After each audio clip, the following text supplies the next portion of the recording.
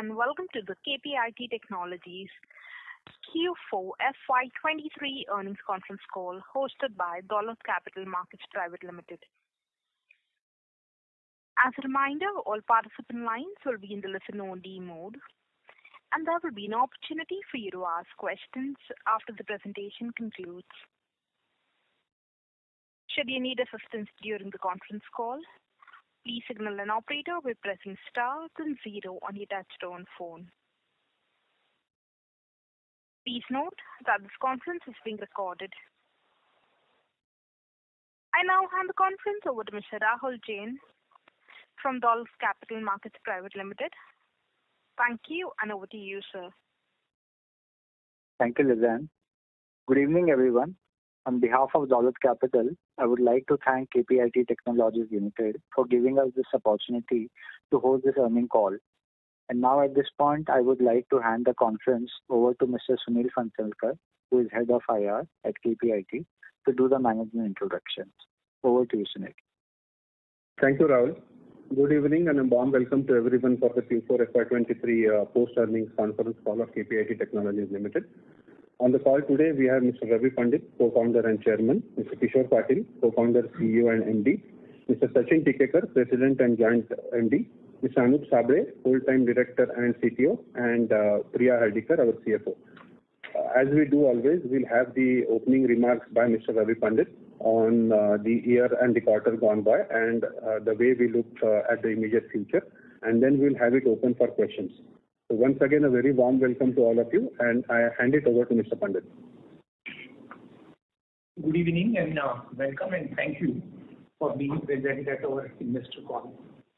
What I would like to do in my initial remarks is to give you a quick overview of the results and maybe address a couple of questions which are normally raised or which have been raised in this context. After that, I think we can start looking at the question answers. I trust you have all received our investor release. As you would agree, it gives plenty of information. So, I believe that between the note that you have got and the initial comments, many of your questions would be addressed. And I would invite you to ask any further questions that you may possibly have. So, as you would see that it has been a good quarter and a good year. The quarterly results show a year-on-year growth of 50% in constant currency, and the quarter-on-quarter growth of 8.5% in the constant currency. So the revenue has picked up well. EBITDA, we have EBITDA of 19.1%, which is a 60% year-on-year growth, and net profit, which has grown 42% year-on-year. This is about our quarterly results. When you turn to the yearly results, the year-on-year growth in constant currency has been 37%. The EBITDA for the year has been 18.9%, which shows a 45% growth from last year. The net profit at 3.8 billion rupees shows a 39% growth over the last year. So I trust you will agree that the top line as well as the bottom line growth has been healthy, and we have been able to meet the expectations that we set through the outlook that we gave throughout the year. We have also given the outlook for the next year, where we believe that we could have a constant currency growth of between 27 to 30%, and our EBITDA margins would be between 19 to 21%. Questions have been asked about the genesis of this growth. 19 to 20% EBITDA. 19 to 20%, I'm sorry, stand corrected. So I think it is important for us to dwell a bit on the growth that we had in the last year and the outlook that we are giving. And I think it is imperative to look at the underlying factors, which I would look at as an intersection of two, which is the industry change that is happening, and secondly, our readiness to meet the needs of our clients in this period of change. As we have said time again, there is a basic transformation which is happening in the mobility industry, especially in the automotive sector. There is a change in the business model that our clients, namely the OEMs, are going through. The change is driven by multiple factors. There is a change in technology because of significant push towards electrification. And that is really in response to the climate change requirements. That is a key initiative for our clients, and that's a matter of passion for us to really come up with solutions which are clean. The second factor which is affecting is that there is a business model change that our clients are looking at. Till now, the source of income for the OEMs was the one-time sale. And now our clients are looking at potentially a stream of revenues coming from the sale that is being made. And so they would like to give additional functionality over a period of time. They would like to stay in touch with the client throughout the life, and therefore the requirement of being continuous in touch, and therefore need for making a change in the basic architecture. The third driver is also, of course, cost. Over the period, as the degree of electrification has increased, the number of ECUs in the vehicles have increased, and now the OEMs are looking at consolidation of them. They are looking at domain controllers or centralized architecture, which would reduce the number of ECUs and make the overall software management far more easy. There have been multiple reports of industry analysts which have talked about significant demand for software R&D work that the OEMs will do. And the anticipation is that the OEMs will spend almost $40 billion every year over the next 5-7 years to make this transformation. So that is really the condition of the industry that we face today. We have been trying for the last few years to get ourselves ready to meet this industry challenge. We look at ourselves as partners to this industry, and we want to be responsible and trusted partners to our clients. And with that in mind, we have been working on 3 or 4 major initiatives, and we believe that it is that thinking that we have put in over the last few years that is beginning to show some results. Our thinking is actually based on 4 broad areas where we need to really excel in our performance year after year. The first is relating to our clients and our client relationships. As you all know, that we have been wanting to focus not just on a single industry, but also to focus on a certain select clients within that industry. These are the clients which we call a strategy. To these clients, not only they are strategic to us, but we are also strategic to them. So we are a part of their thinking process, we are a part of their architecture development, we are a part of their problem solving. And we treat it as our responsibility to ensure that the trust that they repose on us is well guarded and is well responded to. So our focus on a few clients and going deep into their requirements has been a main driver of our work for the past few years. The second area is, of course, in the area of technology. This is an area, industry in which technology is changing rapidly. Our client needs our help to get a good handle on the technology. Our motto is to be a software company which understands automotive better than any other company, and to be a company which understands software better than any OEM. And with that in mind, we have been investing in understanding these technologies, developing skills in that, developing tools, platforms, accelerators, which can help our clients do their work with speed, with low cost, and with absolute strong systems faultlessly. So our second area of focus has been technology. The third area of focus has been talent. And we have been investing a lot in building talent at all levels, not only at the technical talent at the bottom level, but also the managerial talent at the middle and the senior levels. And that's an area of focus that we believe should help us over time to come. The last and not the least important is our delivery excellence. Because the work that, because of the engine that our clients deliver to their customers is so complex, and the reliance on them is so high, it is important for us to deliver a software which is completely error-free. And therefore, how do we develop a system or a process which can develop error-free software in the right committed time frame has been a key issue for us. And we have been working on that. So, and we have been talking about these 4 key initiatives with you for the last few quarters. And we think that this is something that can put us in good stead. That is what we believe has helped us our growth in the last year. And that is what we have hope that should help us in our current year, in the coming year.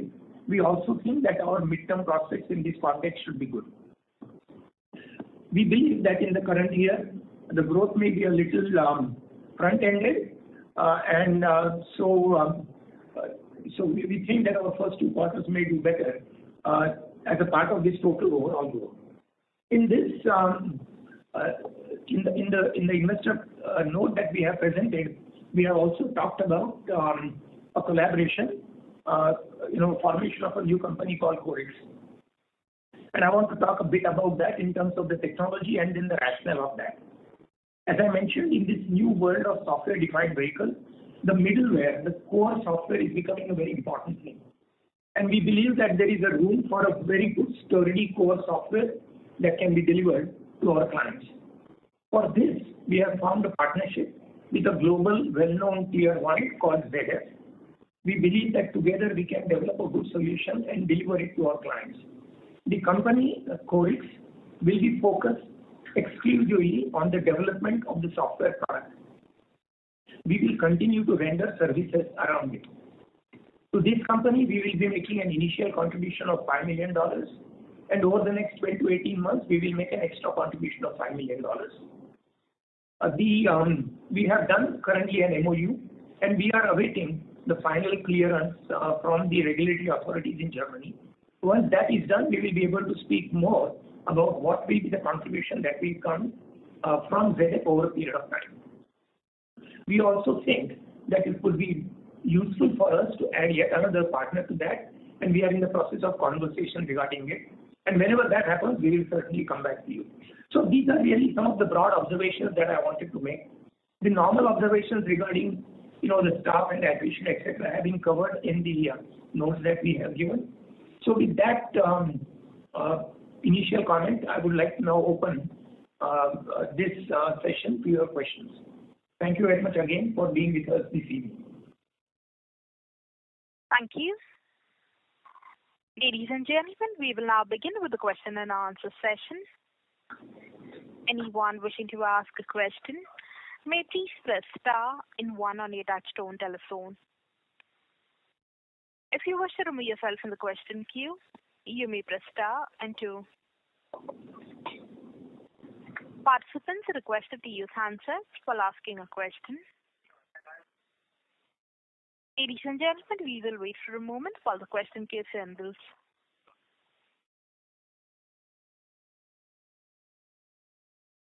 The first question is from the line of Chandramouli Muthiah from Goldman Sachs. Please go ahead. Hi, good evening, and thank you for taking my questions. My first question is on the longer-term drivers around electric mobility. It appears that the European Union will implement Euro 7 norms in mid-2025 for cars, raising the CO2 non-compliance burden for some of your customers if they are unable to comply.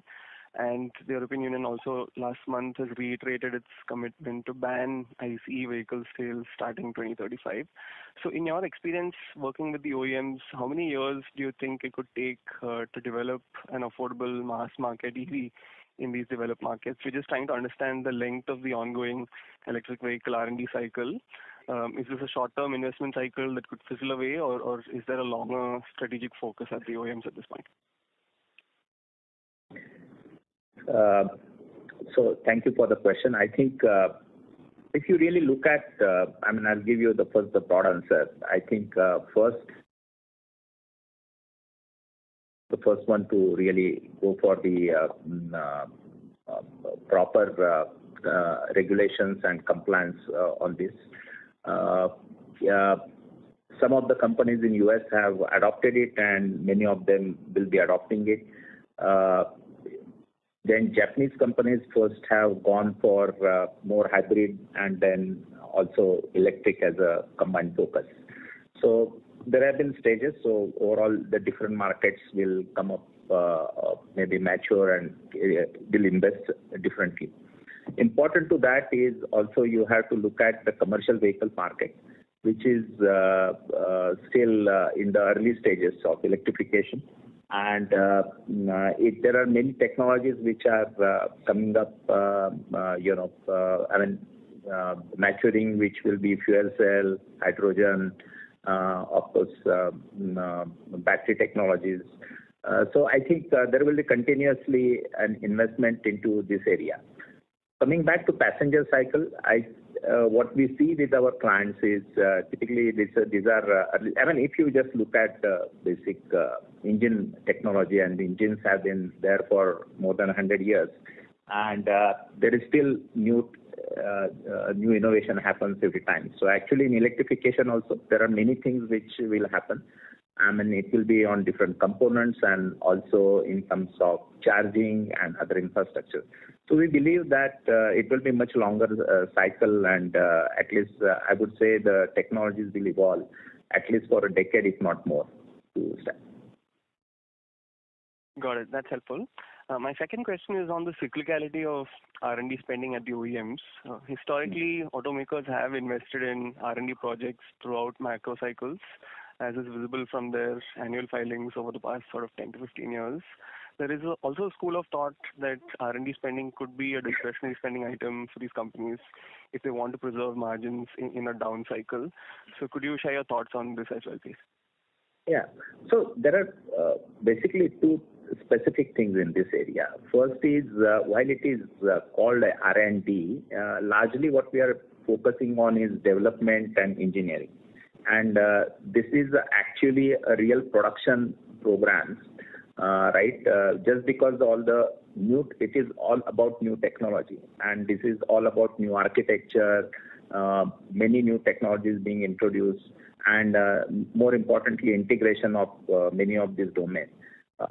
So while it is classified as R&D, it is largely a development engineering for a specific production program or development program. As you know, one of the most important for the OEM is their brand and their market share in their respective key areas of focus.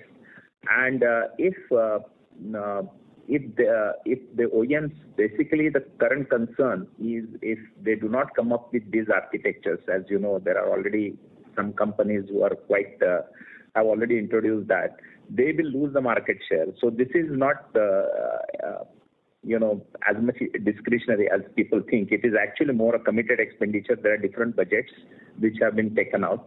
And I think all the clients would like to introduce the product at the earliest to gain a early mover advantage or get more market share. That's helpful. Thank you very much, and all the best. Thank you. Thank you. The next question is on the line of Pratap Maliwal from Mount Infra Finance Private Limited. Please go ahead. Hi, am I audible, please? Yes. Yeah. Hi, and congratulations on a good set of numbers, and thank you for taking my question. I just wanted to ask around our margin guidance of 20%. So what margin levels do we have going ahead? Because with the mega deals that we've announced, they may initially have some kind of on-site presence that may be needed. So could you just help me understand some of the margin levels to get to that 20% mark going ahead now? So I would first say that we are given a range between 19 to 20%. And if you look at last many years, I think we have improved our margins generally quarter on quarter, but certainly year on year. And it has been a very sustainable growth in the margins. What we have been saying specifically is we would of course like to keep on improving the margin, and we had given about a 3-year window a few years back that when we will exceed a 20% goal. So in next in a couple of years we should be over 20%. The main thing what we are saying is the way we operate is we have a certain margin in once we get to 19% now or 20%, the additional investment we reinvest into the growth area, whether it is into new technologies, that there are so many technologies coming up proactively to focus on that. So we continue to grow and remain at the forefront of our technology roadmap of the clients, or whether we invest into people or we invest into infrastructure. So that is how we make the decision. And as we get more comfortable around that, looking at our investment, then the margins go up. So it is a cycle which is a combination of what we look at is the margin plus the investment we make. As you may be knowing that probably as a technology services company, we spend a fair amount of money into research and development, which we do report to. So that is how we look at our margin and investments. Okay, sure, sir. Thank you for that. Now, just another question. If I heard correctly, that we believe that our growth in FY24 may be front-ended for the first 2 quarters. So could I just understand what would be driving this? Because our Technica acquisition, Technica seems to have positive seasonality in Q3 and Q4, the second half. So why would our growth be front-ended now for FY24? And if you could maybe help me with the Technica growth numbers, because I believe it's overperformed some of our expectations. So if you could just call that out, please. So there are 2 points I would like to consider. I would like to mention. The first about Technica is we do not give because it is a fully integrated entity, we would not give. The way it has performed better when we means is it's a seasonality, and we thought we were expecting the revenues to go down, but they did not go down, which was as factor. So it is not that they have exceeded the performance from that quarter, they exceeded the performance from the expectation perspective. So they maintain what it is there. From the seasonality perspective, what we mentioned is our H1 will be stronger, is what we mentioned, and it is on the back of the couple of large engagements we have won. And what we would like to do as a company is we would like to ramp up as quickly as possible. And that's what, and we would like to maximize that in the first part. That is what we meant, and that doesn't mean what will be, the H2, we will not have growth or anything. It is not that the point. We will have the normal growth. But I think if you look at the significant growth we had for 2 quarters, I think what we are mentioning is H1 will be stronger from that perspective. Okay, sure, sir. Thank you for taking my questions. I'll get back in the queue. Thank you. Thank you. The next question is from the line of Vimal Gohil from Alchemy Capital Management Private Limited. Please go ahead. So my question on EV, one of the questions on EV has been answered. I just wanted one bookkeeping question to be answered, which is the contribution that you've had from FMS this quarter. I believe that we've started integrating the same. Just wanted to get a sense on how has it performed, because it's been quite some time since we acquired it. So vis-a-vis our expectations, how has it performed? How have their top clients performed? If you could give us some details there. Thank you. So there is no addition of FMS revenues into these quarters numbers. That will happen in Q1. So there is no change in the ownership of FMS as of this quarter. Nothing has been added. The performance of that entity per se is in line with what we had expected when we had done the initial stake acquisition. But there is no revenue that is added this quarter from FMS. It will happen from next quarter. So in this quarter, so on a Q1Q basis, the entire 12% is completely organic? That is correct. It is 100% organic. All right. Thank you so much. All the best. Thank you. Thank you. We'll move on to the next question. That is on the line of Nitin Padmanabhan from Investec. Please go ahead. Yeah, hi, good evening. Great quarter. I had a couple of questions. So one is, I think a few years ago, I think you mentioned that, $500 million is a target over the next couple of years. You seem to have already on that number, and you have possibly added capability through those years through acquisitions or partnerships. I just wanted your thoughts on In terms of capability set, when you look at the broad set of competition that is out there, how would you compare in terms of the breadth of capabilities that you have with competition? And how many companies would have that kind of breadth? The second question was that when you look forward in terms of the next leg of the journey, what is it that you'll really need to add in terms of capability, and or do you think a significant part of that capability build out is already in there? Right. So those are the two questions. And lastly, you mentioned that the initial half of the year will be stronger. As these deals ramp up, do you think that they'll be initially margin dilutive to start with, or it wouldn't be? So those are the three questions. Thank you. So I will. Most of the questions I'll remember. I will start. First, I will answer your third question, which let me put it that it will not be margin dilutive. The growth will not be margin dilutive. Then the first, your question was about the competition. We look at competition multiple ways, and I have said it again, but more importantly, what we see that resonating with our clients is we are in a very unique position currently, where because of three things. One is a very strong focus on automotive and mobility. The second is real focus on integration and software integration and the systems integration. And the third part is the breadth of the domains across. So in all these three things, I may say we are reasonably uniquely positioned on that.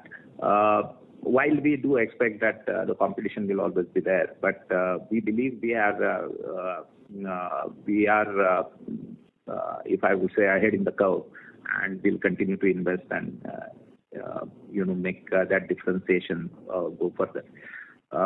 That's how I see it. And the other part, what we are trying to do, as you would say, that every 6 months, 3 months, 6 months, you will see that we are making some moves, and which are again uniquely in the industry. Maybe you can look at what we are doing right now, creating an independent company for productizing, which will create a lot of opportunity for KPIT by itself in terms of integration, but more in terms of standardization in the industry. So I think we believe we feel very good about it, and I think the focus and the trusted partnerships we have with the client, along with the capabilities which we have built, put us in a unique spot. What was your third question? So capabilities, it is very interesting question, because I think the markets are moving very fast in terms of technology adoption. I think we have to be on our feet, and every month, 2 months, we see a few things which are coming up. So the way we look at it is in two buckets. One is we keep on looking at technologies which are will be here and now, which will get adopted into the vehicles. The second, what we do as a part of the CTO organization and otherwise is work on technologies which will get adopted 3 years down the line. In both the parts, we do see sometimes new opportunities, new technologies coming up. There are areas where we will have to work on. Of course, while we have capabilities, as you know, autonomous or other areas are very important part and very areas of strength for us. But we do believe some of the areas in terms of cloud, AI, analytics, for this specific domain, not a generic skills, for this specific domain, will be an area which we are investing internally very significantly, and maybe scaled more in future. Sure, that's helpful. Thank you so much, and all the best. Thank you. Thank you. The next question is from the line of Mohit Jain from Anand Rathi. Please go ahead. Sir, two questions. One was on the deal pipeline. Like we obviously have won few large deals last year, but how are things there at the end of fourth quarter versus say last year or last quarter? And the second was related to the sharp increase on the T&M side. So is it fair to say that some of these large deals and the ramp-ups that we have witnessed, they are more on time and material side, and incrementally we should see less of fixed price? And therefore, despite having more T&M, we should still expect significant margin expansion ahead. Hi, Mohit. This is Sachin Tikekar. In terms of the engagements and the pipeline, you may have noticed that over the last quarter we have consistently shown growth, and we believe that the trend will continue in the new year. Specifically, there are two types. So you heard of two specific announcements about Renault as well as Honda. Similar kinds of things have been happening with many of our other OEM T25 clients over the years. It's just that some of them have been happening incrementally and some of them have happened and we didn't announce them or the client didn't want us to announce them. So from that perspective, I think there were unique situations when we specifically came out and talked specifically about Honda and Renault. The point that I'm trying to make is our focus continues to be on these T25 clients, and as Mr. Patil explained earlier on, the focus is to go deep and wide as they go through the transformation. As we engage with them deeper and wider, we are seeing more and more areas where they need help, and we are actually building capabilities to sort of provide help in different areas. So one point is that, earlier it was about one practice getting into it. Now there are collective practices going into it and so forth. And the third part is we are also, in order to solve some of their larger problems, we are also counting on some of our ecosystem alliances to provide larger solutions. I know it's kind of a long answer to your short question, but I do hope that it throws some light on it. And if you could please add something on US side, like we have been doing large deals across Europe, say, or Japan in this case, but what is happening on the US OEM side? Yes. Maybe pipeline, maybe something expected in 24. Anything will help. Absolutely, and then we'll come back to your T&M question. Specifically, US, we had a reasonable growth in US during the last year. This year also we expect robust growth from our existing clients, especially the OEMs, and they continue to go through transformation. As you know, electrification goals. US companies also, OEMs have also set up electrification goals. They also have their roadmap in terms of level of autonomy that they want to build. And most importantly, in order to sort of change their model and engagement with their consumers, they're also trying to build some models. So along these lines, we see more and more engagements with the existing clients that we have in the US. And on the West Coast, as you know, there are certain new OEMs that are coming up. We are working with 2 or 3 of them. These are early days, and we'll see how things unfold with them. But that's the additional part in the US that we thought we should sort of bring to your notice. But overall, net, we're going to see fairly balanced growth across the 3 geographies. Some geographies will do slightly better than the others, but we see fairly robust growth across the 3 geographies. Now, about your specific questions on the T&M side, you're right that it has actually gone up, and the reason is there are 3 or 4 transformational programs that we have started, especially what you may call software-defined vehicles or software-defined mobility programs. As you know, these are the programs that everybody is doing for the first time, so there is no precedence to it. And in order to define what needs to be done, we have to work very closely with the client in terms of what needs to get done. And this process can take up to a year. And during the course, so to us, T&M or fixed price is just a commercial understanding. Please know that the type of engagement remains the same, which is we are taking accountability for the work that we are doing. Right? So we are accountable for the work that we are doing for them in the software-defined vehicle. It's just that things are not defined. It's more on T&M. As they get more defined, we can move some of that into fixed price. But the nature of the engagement doesn't change, Mohit. Understood. And sir, T&M also goes in sync with higher on-site, or it could be like T&M goes up, but my offshore also remains unchanged? Not necessarily. It's fairly balanced, and even if it's not very noticeable. As I mentioned, it takes about a year. So during the course of the year, it's about the same at the end of the day. Understood, sir. Thank you very much. That's all. Thank you, Mohit. Thank you. The next question is on the line of Deepak Rao from Cuba Asset Advisors. Please go ahead. Hi. Congratulations, Ravi, Kishore, Sachin, Anup, and the family. Awesome results, Thank you very much. Yeah.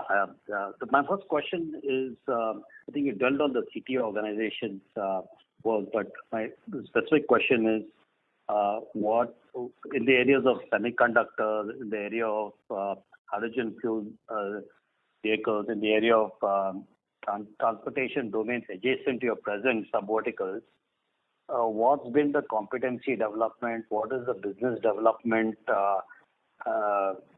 actions? And essentially, what is the market saying? And what are you doing to address those things? Hi. So I will take one by one. I think from a semicon perspective, we believe that our relationship with the semiconductor companies and our ability to interact with them, discuss with them, and create solutions with them are very critical for our strategic customers, which are largely OEMs. So we are basically making sure that we are aware of the roadmap, we are aware of all the new developments that are happening in this space relevant to our industry, and especially our strategic customers. So that is from a semiconductor perspective. From a hydrogen fuel perspective, I think it is there are two elements of hydrogen fuel. Hydrogen fuel being used in combustion engines and hydrogen fuel being used in fuel cells. In both of these areas, we are in very much in the technology. We understand the elements of what goes inside. We've experimented a lot with that. And as this activities shape up with our customers, we are in a very good position to handle them. As far as transformation into adjacencies, I presume you are talking more about other relevant areas like electric vertical takeoff. Railways or something, something. Pardon? Railways or off-roading or whatever. Railways, aerospace, vertical takeoff.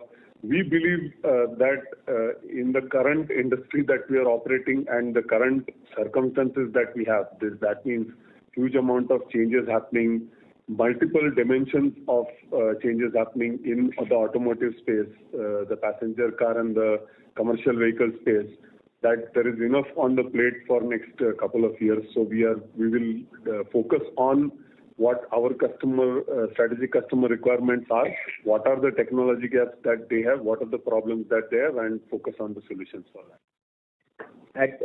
So I'll just add to what Anup mentioned. In all these three areas, we are already seeing even the initial technologies, like even in case of hydrogen or this, we are seeing early signs of integration business coming up at a vehicle level, etc. So even in semicon, basically it is about the integration of the middleware and at a lower level integration of the software and semicon. So we see those opportunities. But coming back to your question on adjacencies, as we see a longer term demand with our clients and our area of focus, we will initiate something during the year, end of the year or early next year, where we will start exploring adjacencies. But that we may not take it up as soon, but we'll start maybe seeding certain technologies or make some efforts next year, in next couple of years. Yeah, got it. Its focus is good. The second question I have is the KPIT ZF product, and where KPIT does the services part. Obviously, you've thought of it, but what is the thought behind? If it's a standardized product, how will your client, say a European client or Honda, be able to differentiate between other car manufacturers if they're using a standardized product? Yes. So let me define what a middleware is from a definition perspective, right? So middleware is the essential component of software that sits between the application and the hardware. Two very simple definition for it. This part of what software we are talking about, the middleware, has to make the life of the application development easier. But that means that the middleware is the most complex piece of software, and it is like a fundamental infrastructure for the application software to run in. Now, when we basically talk about standardization in this piece of software, does not mean that it deprives the OEM to create a differentiation through the application software. So if you look at how each OEM will derive their strategy or drive their strategy in terms of differentiation, will be through application software and the calibration of application software. And that has really nothing to do with how the middleware is standardized. In fact, the standardization of middleware would make their life easier in terms of launching their application software faster into the vehicle. Yeah, thanks very much. It's been a pleasure following your story and your journey. Thanks and congratulations once again. Thank you. Thank you. Thank you. The next question is from the line of Nitin Sharma from MC Pro Research. Please go ahead. Thanks for taking my question. Congratulations on good set of numbers. Thank you. Two questions. What kind of employee addition you're looking for given the guidance of 27 to 30% in FY24, and how do you see utilization levels to reach there? So the first thing is that at a high level, we do not really report on these parameters, basically because we give a very clear outlook for the revenues. We talked about the programs, we talked about the flexibility in that. As long as we manage the revenues and the margins, I think that's how we would like you to look at it. But overall, at a company level, I mean, just to give you a historical reference, last year we were about 8,200. This year we are 11,000 plus, so addition of about 35% or so. What we do is, running 2 quarters, we do a very detailed. We have a revenue visibility, and we do a detailed planning based on that, and that's how we planning. But coming back to your question, so I think we see a very strong requirement for the talent, and we basically address it through a couple of means. One is the freshers we take, and we have to improve. We keep on improving the quality in terms of different places in India and outside India, and that of course is something which we try to increase. But looking at the complexity of our programs, we are not in a position. We cannot absorb as much as some of our IT companies can do. So I think that is one point. The second point is the attrition, which has come down significantly for last many quarters. We are at mid-teens, and we expect that to continue, if not go down. So I think that also is a very important factor when we look at how many people we'll hire and what we can do. So based on these two, we plan the thing, and we actually feel the environment is much better than the last year for us to hire and have enough talent to deliver to our commitments.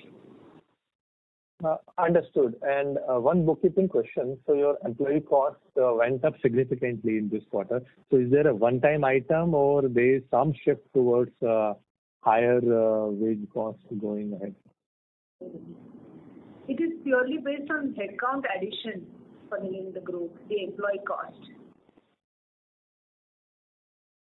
Your quarter-on-quarter cost is what you referred, right? Yeah. So even if I look at per employee basis cost as well, it seems to have gone up around 8% Q&Q. So just trying to understand if something abnormal one-time item is there or new additions are at higher cost. Some color would be helpful. So, see, there is, of course, there is a growth in the employee number and per employee. I understand your question is more about per employee cost. So we have promotions which are there every quarter, and it more or less depends on that and also on the mix of hiring. So there is nothing which is one time or abnormal in this quarter. It is just a part of the regular promotion cycles and the lateral hirings that we have done during the quarter. Understood. Thanks a lot. Thank you. Thank you. The next question is on the line of Deval Shah from RBSA Investment Managers. Please go ahead. Hello, am I audible? Yes, Deval.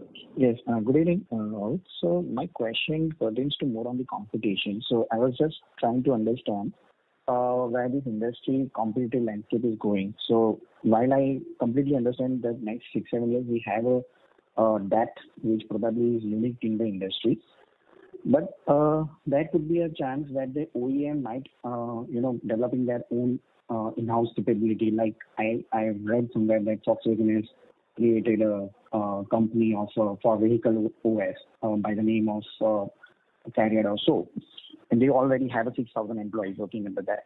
So so is there a chance where the technology company could emerge from the OEM circle only? And at the same time, the follow-on question on that is that probably like what Microsoft OS is very prominent in the PCs, could there be a chance in future where there would be a one vehicle OS product which will be used by many of the OEMs in order to have a standardization, and on top of that the software will be built? So just wanted to understand your thought on this. Your observation is on the money. The competition landscape is changing. If you look at the ecosystem of the industry from chip to cloud and everybody in between, everybody is trying to figure out what their role is given the disruption brought in by software. And now everybody is trying to get that little piece of software in there. So it's an evolving trend, and everybody's trying to figure out where they can create value and how they can make money. Having said that, we are a software company, and as you said, we do have a head start. And you're saying 5 to 7 years. We appreciate that, but we do believe that there is a head start, and we need to continue to hone our skills and get close to the OEMs as much as possible, and that's exactly what we've been doing. If you look at how OEMs perceive us, they see us as their software integrator. So we are closer to them so that we can help them define their roadmap towards SDV and beyond, and sort of help them not only define it but also execute it, where the bulk of the business actually comes. So it's an evolving landscape, and to your point, in some ways, to us, other than the OEM, everybody is a competitor or an alliance. Correct? So and it will keep on evolving over a period of time, and that's why we made a very conscious decision to really focus more and more on the OEMs and work with them in a trusted partnership manner. Your second question was on the OEMs building their own software capabilities. And if you look at OEMs, till about a few years ago, did not have software capabilities. They actually got hardware and software bundled together from some of the large tier ones. So they didn't keep as much software with them. And some of it is going to be their differentiator as they desegregate software from hardware. It's important that they build core capabilities of their own in future. And you're seeing that, I mean, CARIAD is one example, but if you look at most of the large OEMs, that's the case with some of them. And some of them were actually software companies that became automotive companies on top, a company like and this is like any other business. If that's going to be a differentiator, you need to build core capabilities. It's just that the work of software is going to be so much that they may not be able to do everything on their own, not now, not in future, because it may not make sense. What they will do is what's going to be core to them, and everything else, our guess is they're going to trust their key partners to do for them. So that's not just the trend for today, but that will continue to be the trend in future. So that's about your question on the OEMs. And the last part was about whether there is going to be, you gave an example of Microsoft operating system, which is, so essentially whether anything is going to get commoditized. Right, in some ways that's what you're referring to. Not exactly commoditized. Sorry, not exactly commoditized. It's more about having the central OS system which will have cornered the entire market and upon which the entire PC industry was evolved. So in that sense, I was coming. Yeah. So it's an interesting question. The automotive OEM is a small world, and in some areas that can happen, and Mr. Sabri was our CTO who talked about Qorix in that regard. When we talk about the middleware and architecture, and some of the OEMs will go in that way. And having said that, that may happen. However, the application, the feature, which continues to be a differentiator, that's going to be the core work that OEMs will have to continue to do in future, and they may have to depend on partners like us to get that done. Okay, and that is the reason even I am excited to know more about your Qorix. So quarters, probably after 2-3 quarters, you may want to give us some more insight on your Qorix. And just one thing on the employee. So just a very basic question. So when I look at your employee cost, I understand it's quite higher than whatever the other industry player may not be your exact competitor. So is it because of we are paying a higher amount for a niche talent, or it's more of a front loading kind of we are building up the capability and probably in future we'll have that operating leverage kicking in. So what is the scenario here? Either of? No, I think there are 2-3 points in that. One is naturally we had to be a net talent creator because of the the size and the scale we have in this domain and the growth we are having. So from that perspective, really for talent or other competition, we look at it more from tier 1 and some of the OEMs and some technology companies. So to some extent, we have to provide a very quick growth for the deserving candidates. So that is point number 1. But the important point is, as I mentioned, the freshers which we can induct into the overall ecosystem is probably lesser than many companies go like 75-80%, while we are more towards 35-40%. And maybe we have to do a better job on that over the period. We will do that, but that also increases our cost.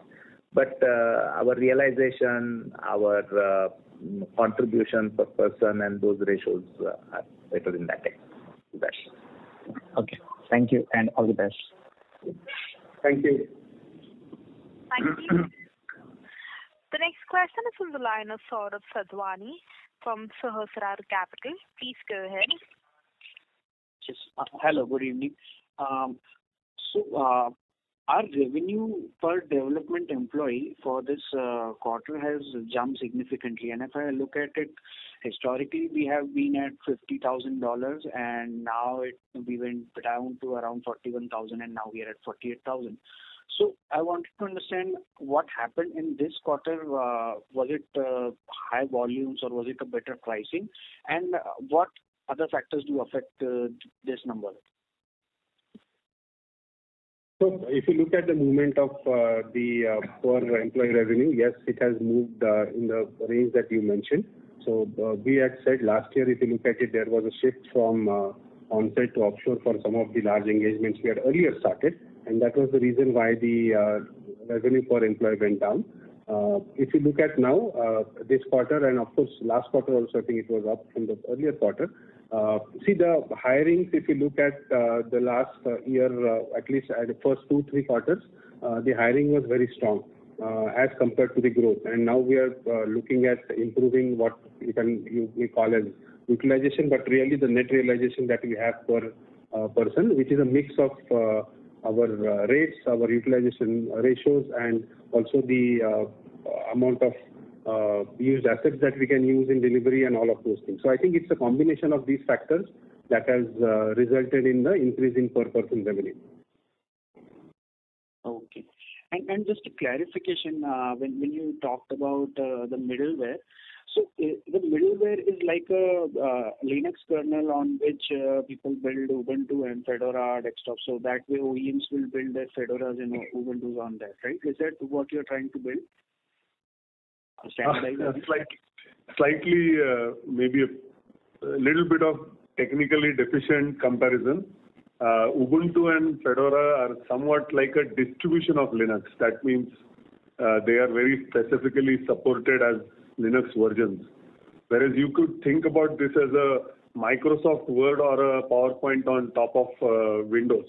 So Windows is actually like a middleware, and the Office that you see on top, or any application, additional application on the top, is what we call as application, the OEM application. Did I answer your question? Yeah. Thank you. Okay. I think, sir, just one more question. So I wanted to understand, right now, what is the situation on middleware? Is it not standardized much, or how are OEMs doing that right now? In the past, there was no concept of middleware for the reason that the architecture was a distributed architecture, and the way that the OEM sourced electronics or software was primarily through sourcing a electronic control unit or a hardware, including software, from a tier 1.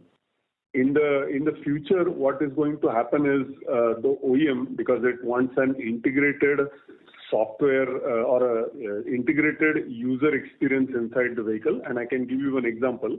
Is, for example, if you use a voice assist feature and you want to open your boot based on a voice command.